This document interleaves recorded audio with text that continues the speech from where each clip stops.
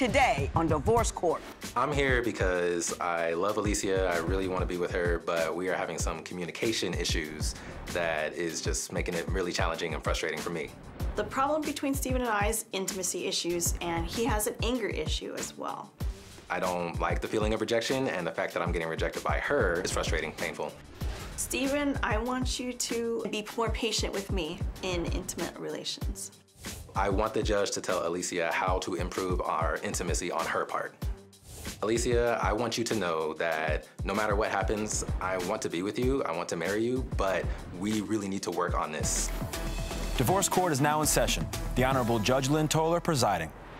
Good day, ladies and gentlemen. I'm here today with Alicia Martinez and Steven Christopher James. Ms. Martinez and Mr. James, you have been together for 3 years, engaged for 2. This is a before your vows. You wanted me to give my best opinion on the state of your union. You've given me your marriage license with permission to tear it up. Should I believe that the union is ill-advised? You filled out my compatibility test, which I thought had some interesting things in it. But before we get to any of that, Ms. Martinez, I'm going to start with you. Why don't you tell me a little bit about your relationship and what's concerning you about a possible trip to the altar? Well, like you said, we've been together for 3 years and engaged for 2, but we don't necessarily get a lot of time to ourselves, and we wish that we had more of that. Roughly, we get to see each other around 2 to 3 times a week, and in that time, it's only a couple of hours. Why is that? Is it work? Do you live far apart? Well, yeah, the commute between us can be up to like 45 minutes to an hour. That's nothing. That's next door in California, 45 minutes. Go ahead, I'm sorry. Well, there's a lot of traffic also, and I'm the sole caregiver of an elderly relative who's showing signs of dementia. And I'm responsible for everything for her. And it takes... Do you work as well? Yes. I work as a librarian at an elementary school. And then sometimes I can work overtime there for dedication to the school. Okay. Mr. James, do you concur with her that one of your major problems is the inability to see each other? You just don't have the time. We really don't have the time, no. Our schedules conflict because of our jobs. And what do you do? I'm a massage therapist. Okay. It's a very strenuous job, so when I get off, normally I just want to go home and just rest, relax, but we actually have a date night that we commit to every week. So when I get off, I go straight to her, and it takes about an hour simply because of traffic, you know? So I'm already tired, and when we go on date nights, it's fun, it's good. We go out, we eat, we go to a movie sometimes, you know, but because she's living with a family member, I'm also living with a family member who am I paying rent to, we don't really get the alone time that I would like to have. Right. Are there other issues that evolve from the fact that you don't see each other very often? Well, since I'm a caregiver for her, I tend to feel like a lot of guilt leaving as well, because she depends upon me for everything. And it can be very stressful. Also, I don't like driving too much, but a lot of times, always on my mind is just going to be taking care of her. Let me ask this, Mr. James, you said in your paperwork to me that intimacy was a real issue, and it wasn't simply a function of lack of time. Why don't you tell me what you think the problem is in that area? To be honest with you, I feel that the problem is that she's just uncomfortable with the whole idea of intimacy, not so much with me, but basically she'll become hesitant anytime we're alone. That's what I feel. So she's told me that she wants me to voice what I want, and the thing is, like, I'm not used to that. I'm not used to saying, hey, I want to do this, I want to do that. I'm used to, I'm in the mood, you're in the mood, let's go. You know, like, that's what I'm used to. So it's challenging, it's frustrating, simply because we already don't get enough time together. So when we do get alone time, it becomes You would like to make good use of it. Yeah, you know? Ms. Martinez, what is your response to his comments in that area? Well, for one, I wasn't really raised in that kind of setting. Like, I wasn't really taught comfortable and open with your sexuality. Some people are, some people aren't. I'm more conservative. I like privacy.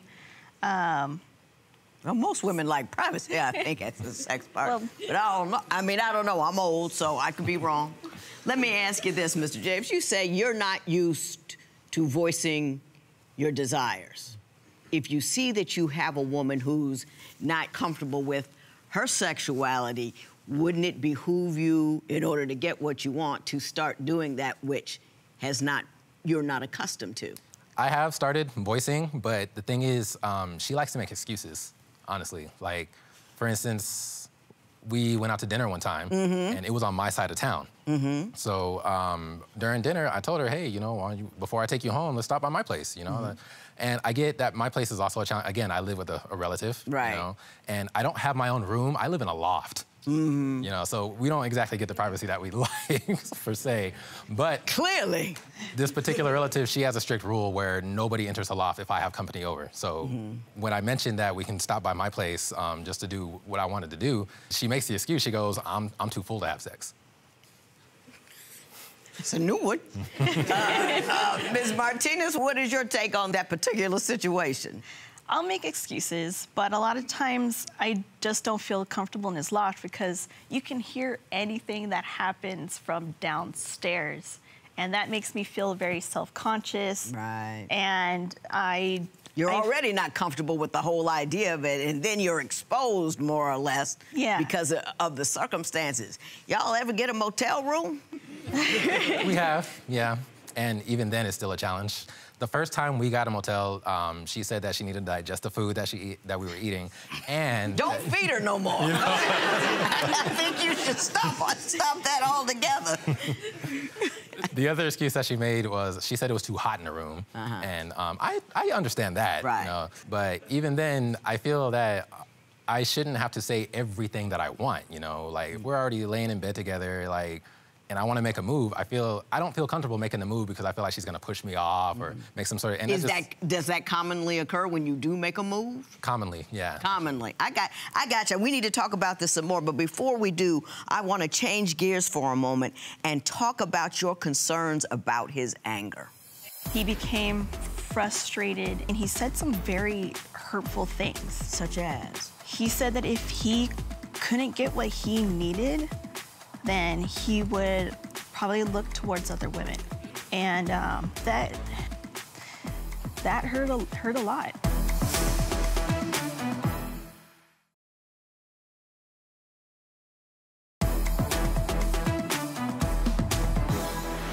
Ms. Martinez, you said something to me that I found very interesting and compelling.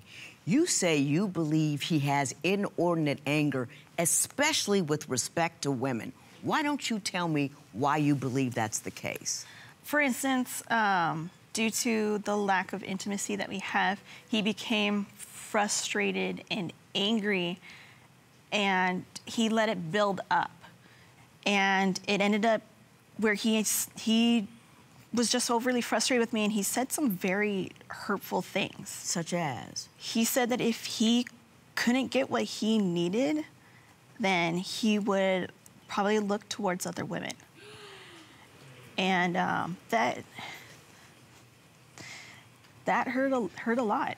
And I already have confidence issues, and it made me feel very much like I was in the wrong. Like, what's wrong with me that I can't make him happy? Mr. James, could you give me your version of that event? To be honest with you, Judge, like when I get angry, I don't really remember what I said, per se. I personally would never go out and look for another woman while I'm in a relationship, you know. But the thing about my anger is I do tend to say and do things. I can get pretty destructive when I get angry. So because of that, I learned on my own to just kind of contain my anger. And I know that's bad, but I don't have a healthy way of letting it out. So with all the frustration going on in this relationship where I'm not getting my needs met, then it just kind of comes out and I'll say things. I don't want to hurt her, but I don't know how else to go about it.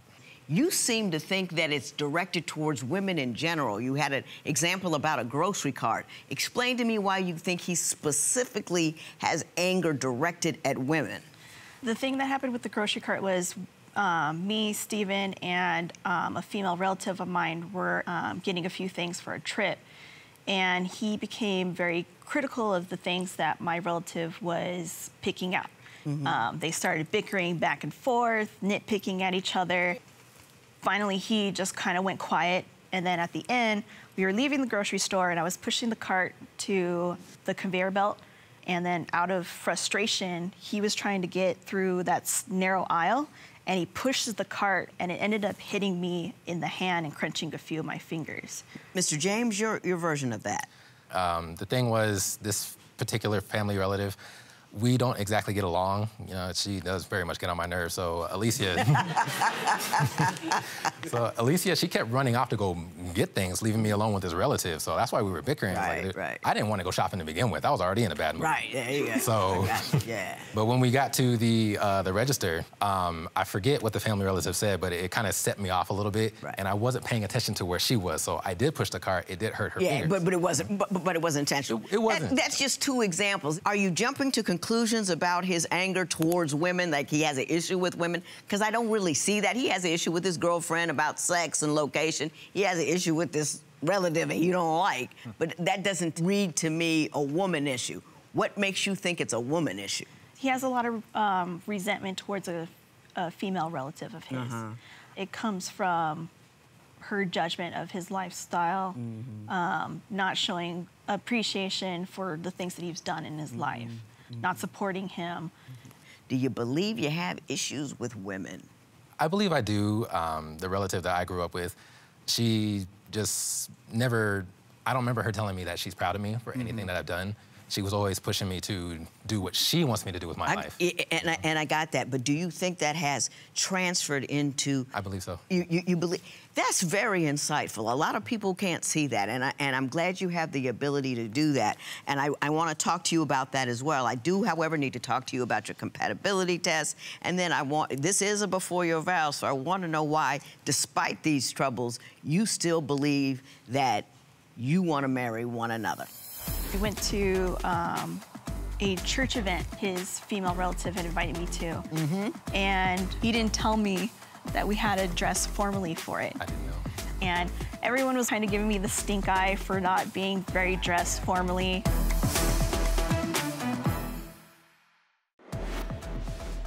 Can a relationship thrive when sex drives are polar opposites? Tell us what you think at Divorce Court.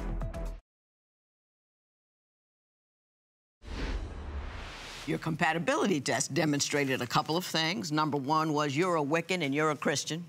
Do you find that distressing, or is that not something that has become an issue because you aren't married yet or aren't thinking about having children yet?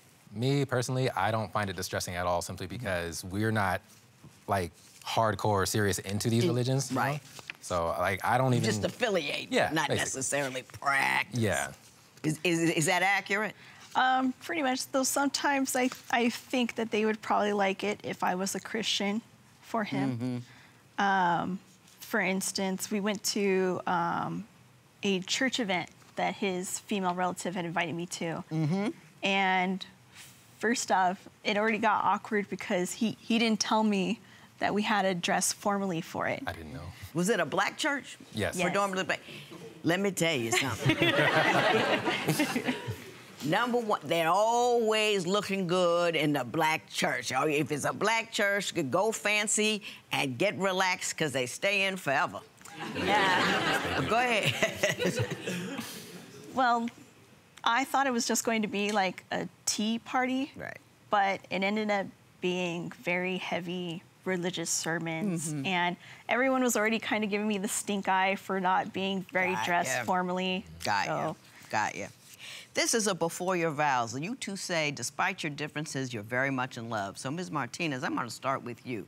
I'm going to ask you to give me a 30-second sales job on why Mr. James is the man from you. I don't want any negativity, no nasty, no but if, only if he could, I don't like. It's got to be all love. Go. I absolutely love his smile. I love his animation. I love how much fun he has with everything that we do in life. Also, he's very, very handsome. Nicely done. Nicely done, Mr. James. She did a great job describing why she cares for you. I'm going to give you 30 seconds to tell me why she is the woman of your dreams. Go. The #1 thing she does for me that I've actually never had before, she pushes me to be a better person. And I struggle with being better on my own because I hold on to the past a lot. I hold on to what's wrong with me, and she reminds me why I'm such an amazing person. And I feel that I can go to her for just about anything, really. Like, she tries so hard to be supportive. She really does, and I see that, and I appreciate it. Like, even though this is a very different relationship, she's doing a good job at making me feel that this is perfect. Like, she's a woman I have to marry. I can't see myself living without her. She's the woman I have to marry. I love that. So very romantic.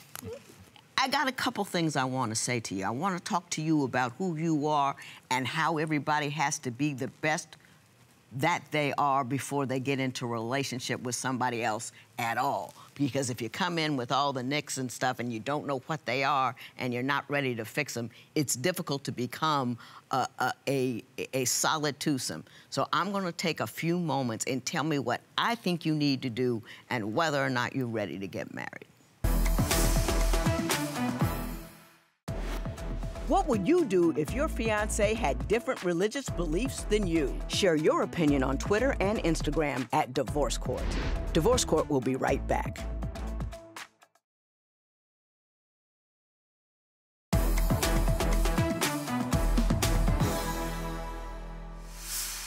I enjoy you two, and let me tell you why.